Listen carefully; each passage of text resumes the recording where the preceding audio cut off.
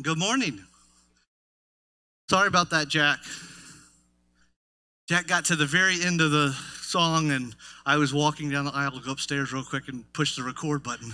He's holding it and holding it and holding it.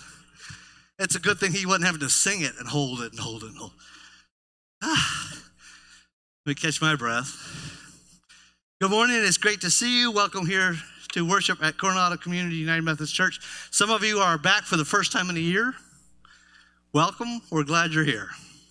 My name is Peter Cottrell, in case you've forgotten, and I serve alongside Macon Armistead as pastors here. Please wear your masks while you're in worship and keep a distance, even if you've been vaccinated. We are waiting for the change from the CDC that allows us to do things differently, maybe put more folks in the room, make some changes, but until they make those changes, this is where we're at. Remember, you're not supposed to sing even if you've got your mask on. The medical team said even whisper singing was not allowed right now. So I'm following the best experts we have. In case you're not aware, because most of us don't track it, the local infection numbers have been trending up for the past 5 weeks. We were in the Edgewater, New Smyrna, Port Orange area local. We were at a running average of 11.5 cases a day. 11.5. This week we hit 72 average. Volusia County had been down about 5 or 6 weeks ago to 87.5, and this week its average is 175. So just because it feels like everybody you talk to is vaccinated and they're not offering such localized numbers, I just want you to know people have gotten happy-go-lucky again, and it is trending back up. So I invite you to be vigilant just for a little bit longer. Mike and Macon and I all get tested within the last 24 hours so that we can take our masks off when we lead our portions during worship. This Sunday we're celebrating communion, drive-through communion. You had it inside, or you had it for the group. Fabulous. I'm learning new things. Let's pray. Oh, gracious God, allow this time of worship to let us put aside our worries, our anxieties, our everything about the past, and our worries and anxieties, and even our the unknown of the future. Let us be present right here, right now. Let it just be about connecting to you. This is our prayer this morning. In Jesus' name we pray. Amen. Hear these words as a call to worship from Psalm 118. Oh, give thanks to the Lord, for the Lord is good. His steadfast love endures forever. Let Israel say, his steadfast love endures forever. Let the house of Aaron say, his steadfast love endures forever. Let those who fear the Lord say, his steadfast love endures forever. This is the day that the Lord has made. Let us rejoice and be glad in it. Now Mike will sing, and we will sing in our hearts.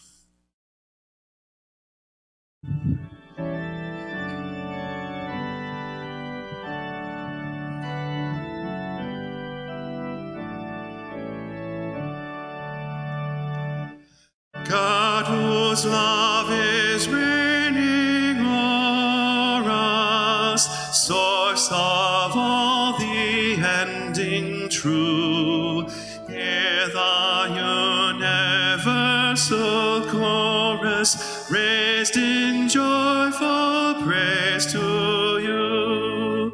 Alleluia, alleluia, worship ancient, worship new. Lift we then our human voices in the songs that faith would bring. Live we then in human choices, lives that like our music music sing. Alleluia, alleluia, joined in love, our praises ring.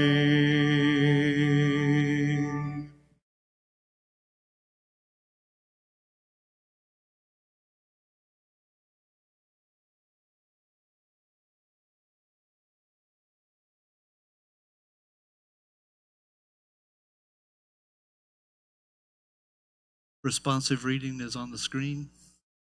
This comes from Psalm 4, verses 2 through 5. How long, you people, shall my honor suffer shame?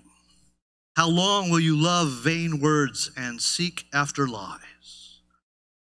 But know that the Lord has set apart the faithful for himself. The Lord hears when I call to him.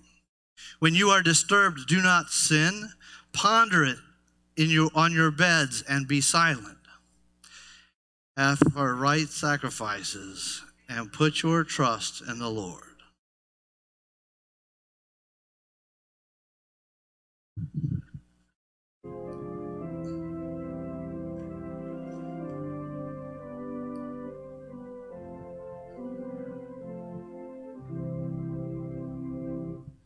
I cast all my cares upon you.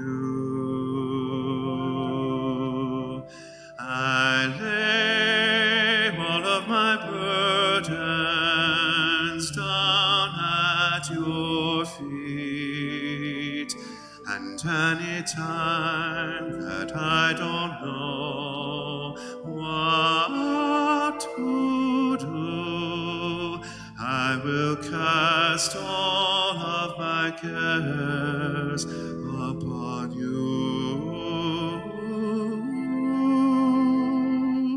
I will cast all my cares upon you.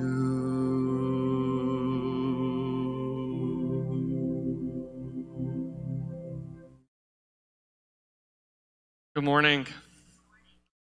Before we begin our time of prayer, I would like to just let you know that if you were not here last week, or even if you were, would like to receive the communion elements that are prepackaged, we will have those on your way out. If you would like to receive that, you can let Jeannie, I think Roz is going to help, or myself, Peter, and we'll make sure we get those to you. I also want to make you aware that Gary Sargent passed away this past week. Who was the lay leader here for many years and had since moved back to Ohio to be with family, and we got word that he passed away earlier this past week. So if we could remember Gary's family in our prayers this morning and just send our love to them. Let us go to God in prayer. God of restoration, you see brokenness and bring peace. You see chaos and bring order. You see violence and suffering, and you bring hope and love. God, in all of the ways that our hearts are weary this morning, make us new. Breathe Holy Spirit life into us. Renew us, transform us by the music, the prayers, the word, the community that we find here today. God, please be with those who are grieving, those who have lost loved ones, those who are sick and suffering, those who have received a new diagnosis, those who are in a strained relationship, those who are missing family and friends. Lord, in all the ways that brokenness comes into our lives, we ask for your wholeness, your redemption, your love and peace to make us new creations today and every day. Lord, this transformation is only possible through the life, death, and resurrection of your Son, Jesus Christ. Help us to be more like Christ in our lives, in this world. Fill us with the love of Jesus, who taught us to pray, saying, Our Father, who art in heaven, hallowed be thy name. Thy kingdom come, thy will be done, on earth as it is in heaven. Give us this day our daily bread, and forgive us our trespasses, as we forgive those who trespass against us. And lead us not into temptation, but deliver us from evil. For thine is the kingdom and the power and the glory forever. Amen.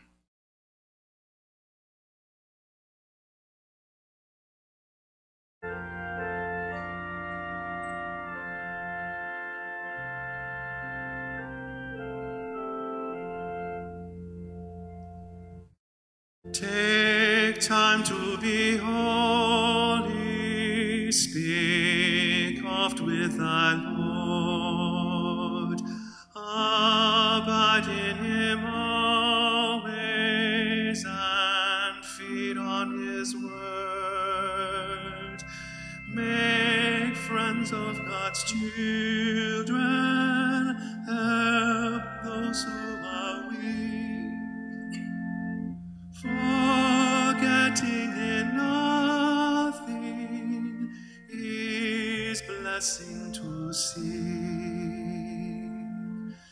Take time to be holy, the world rushes on. Spend much time in secret with Jesus alone. By looking to Jesus, like him thou shalt be. Thy friends in thy conduct his likeness shall see.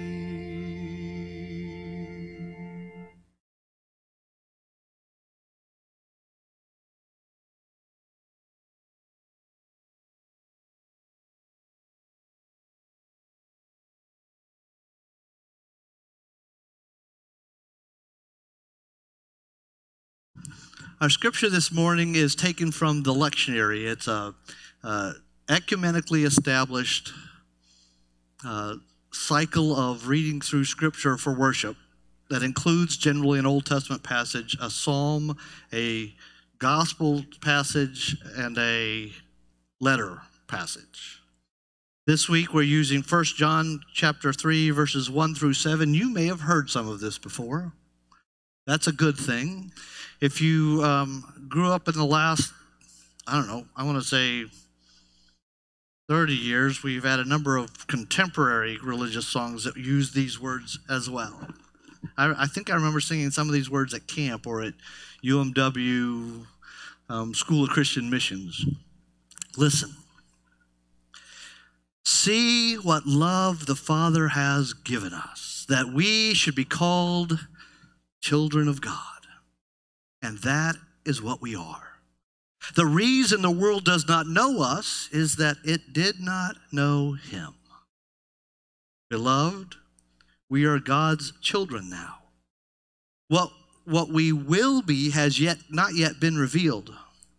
What we do know is this: when he is revealed, we will be like him, for we will see him as he is. And all who have this hope in him purify themselves, just as he is pure. Everyone who commits sin is guilty of lawlessness. Sin is lawlessness. You know that he was revealed to take away sins, and in him there is no sin. No one who abides in him sins. No one who sins has either seen him or known him. Little children, let no one deceive you. Everyone who does what is right is righteous, just as he is righteous. The word of God for the people of God. Thanks be to God. So I read that passage and all I could think of is, what is right? Who determines what is right? Now, let me warn you that some of my hearing is assisted by reading of lips. So when I ask you how you know what is right and you answer me, it may very well be that you have said it clear and loud and I just can't read enough of your lips because you have masks on. Anybody want to take a stab at how we know if something is right or not?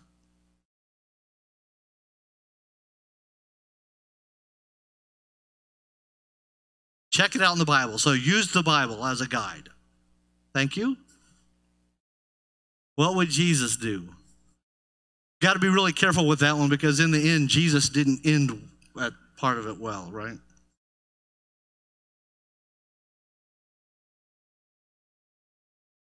What we're taught as children.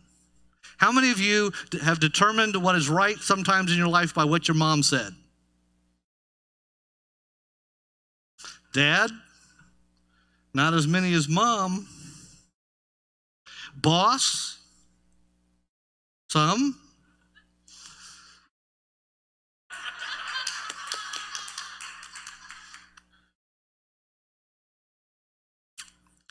Ten Commandments?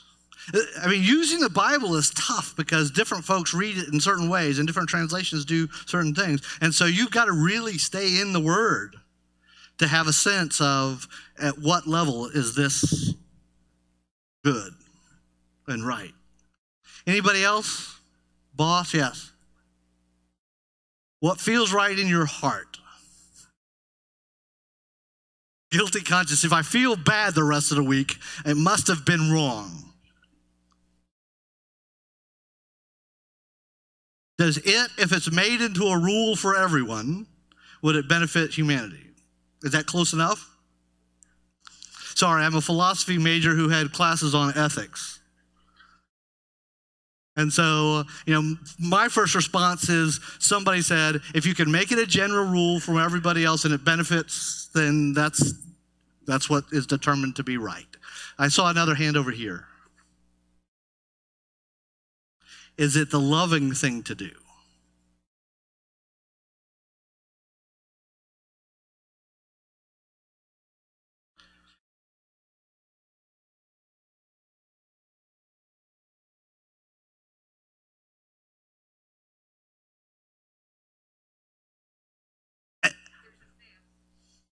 So all the influencers in your life that gave you a sense.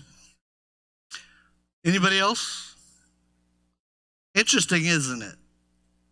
If we all went by the guidance that it's based on what our mom said, that's great for some who had good moms. Some folks have had good bosses and other folks have had bad bosses. But there's a sense in which what is right is relative to the person who's defining it. This week we were on vacation and we were, I don't know why, but somehow or another our topic of conversation got onto real estate. And somebody had sold a house in Texas, and in order to take a backup offer in Texas, somebody has to put up non-refundable money. And they sold their house to the first person who bought. And when it was closed, he could have kept the money, but he wrote a check for that amount and sent it off because he knew their address. And for him, clearly right thing to do. And I honor that. I like to think that that's what I would do. Some of what we're going to say in Scripture is that it's defined by God. What is right is defined by God, not by us. But we have to be really careful that as the countries we live in and we read the Bible and the time of and the era we live in, doesn't change our perception of how the Bible reads based on preferred cultural preferences. What is right in the United States may be different than what's right in India. And what's right in Indiana may be different than what's right in Alaska. So trying to figure out what's right is a little more difficult than we just off the top of our heads think. I want to make sure that I say that I'm not talking about true, what is right as in true, but as in right as in ethics. What is good to do, what is right to do and not do. What mom tells me, we've heard, you've heard this statement. At some point, politicians said, might makes right. And the implication there is that violence, or threat of, or the power to create violence makes it right. And if you twist Scripture enough, you can get there in the Old Testament. What my teacher tells me, what my boss tells me, what my spouse tells me, what a TV pundit tells me, sorry, I didn't mean to get in your business. Maybe it's the group we identify with. This is who we are. We consider this right.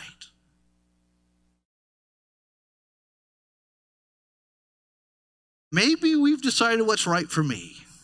If I can sleep at night, if I can look myself in the mirror, if it doesn't make me feel bad for days.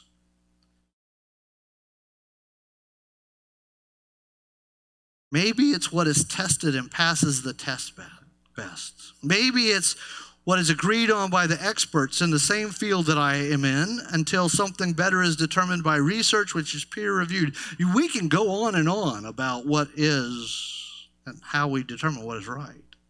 For some folks, what's right is what allows me to make the most money.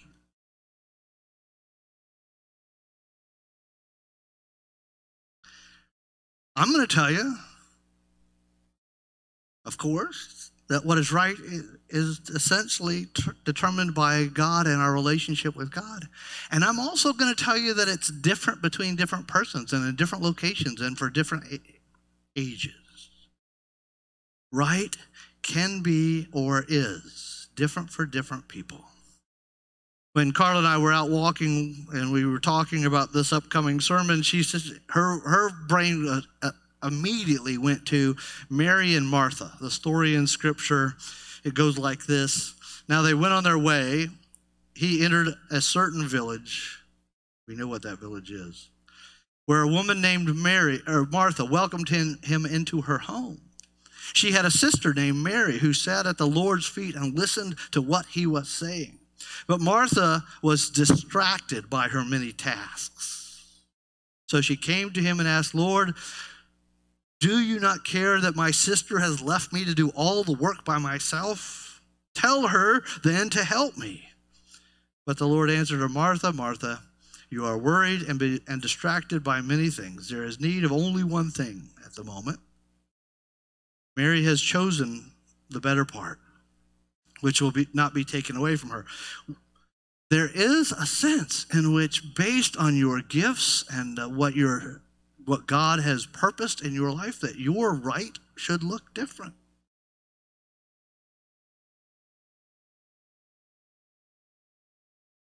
I think the key thing that I want to remind us all as we see this passage this morning is that right and righteousness in Scripture are often more about right relationship with God than they are about being perfect human beings. It's not about who can we blame for doing something wrong and therefore messing it up for all of us, or being holier than anybody else.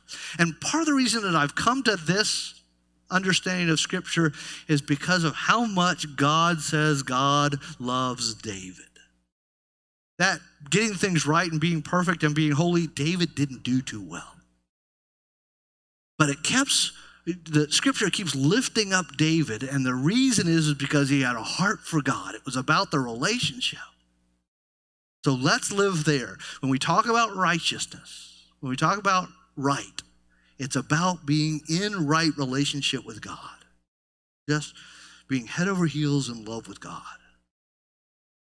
Therefore, right is understood from inside the relationship we have with God. It is about the dance that we personally get to do inside that relationship with God. Right is, in a sense, mutually determined together with God. And so it's different for each of us in our different relationships with God. Like other relationships, each party in a relationship gets to veto that as a behavior that's considered right.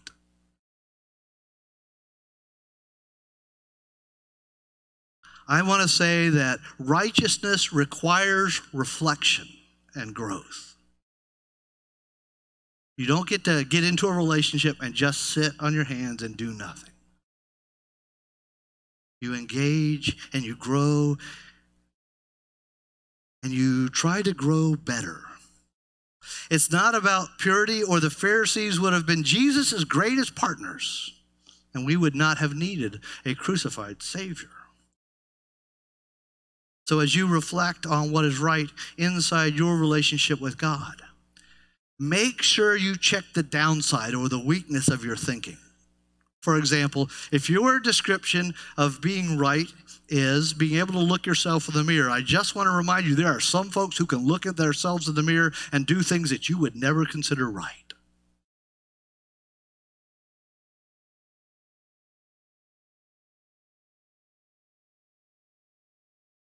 Yet, being able to live with your decisions is clearly part of the puzzle. It's not a simple, short answer. How do we know what's right? For me, I keep aiming for unconditional love. Some days that feels impossible. And yet Jesus seems to be saying over and over and over that unconditional love is always right. Let's be clear. If we follow the path of unconditional love, we're unlikely to get rich. And we may die. But do what Jesus did is risky. People will take advantage of you. They'll figure out that you're an easy mark because you're generous and caring and loving.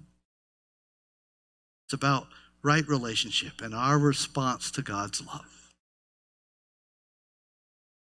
One more reminder, and I found this in my spiritual life to be mind-bogglingly clear. It's about our aim. Richard Rohr at one point said, trying to do the will of God is the will of God. That the aim of trying to be in right relationship with God is the will of God. Trying to do the will of God is the will of God. This path to righteousness is a journey of listening and growth. We call it discipleship. And you don't get to retire from it. Let us pray. Oh, gracious God, make us today better disciples. Let us aim towards a stronger, healthy, thriving relationship with you. And then let our destiny fall where it may. We seek to be yours, as deeply connected as we can be. In Jesus' name we pray. Amen. Steve, if you'll get ready to put the video on the screen for our offering, let me remind you once again, we don't pass the plates during this time. We'll have boxes at the back that allow you to put your offering in it if you've brought offering. But we do want to continue to lift up missions and ministries by putting videos on the screen.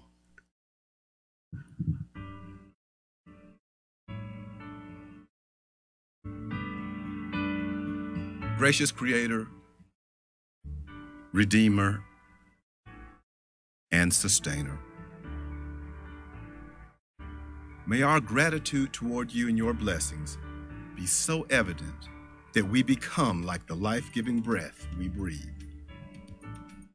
When we look into our past, we see your grace showering us like rain, even when we thought it could not get any worse. In our present, Make us aware of your presence so deeply that the space between this world and heaven is a gossamer thin veil. In our future, may our hope be piercing into the darkness of the unknown, guiding our hearts closer to you. Thank you, Lord. Thank you, Christ.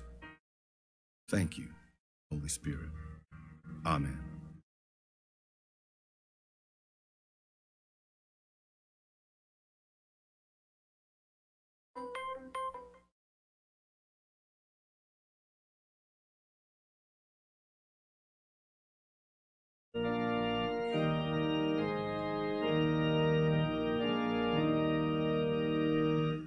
Come thou fount of every blessing, tune my heart to sing thy grace.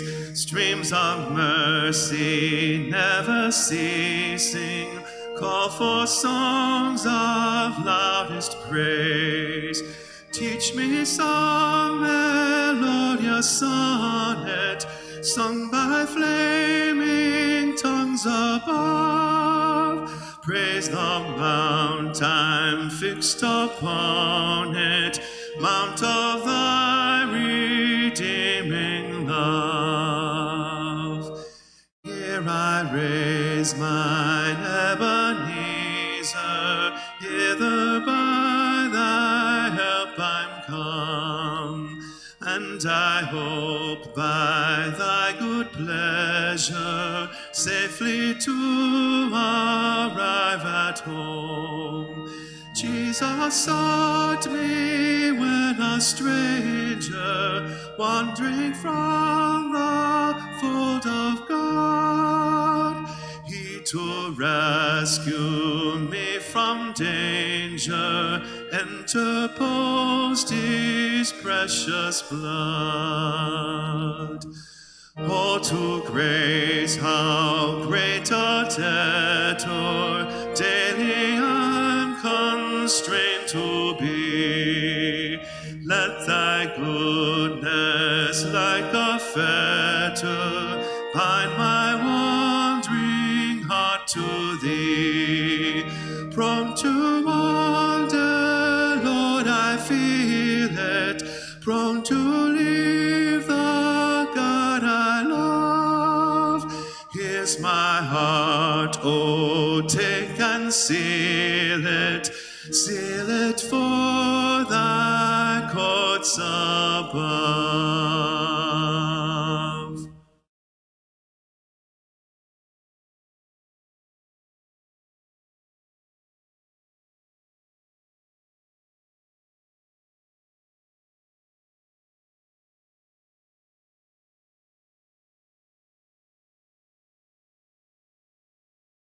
Mike, nice choice.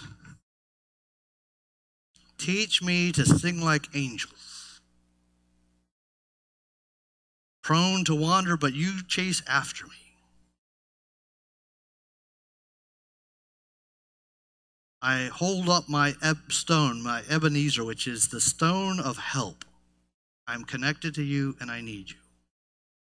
And my heart is connected by a chain, fetter.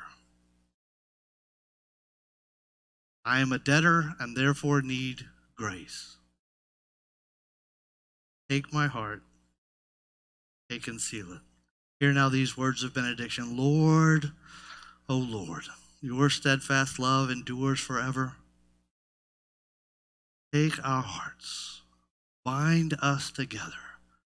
Let us be one in you, one with each other and one with you, so that we might be the true body of Christ, sent out into the world to offer unconditional love. We need you. Teach us to live and be just like you. In Jesus' name we pray, amen. Go in peace. Amen and amen.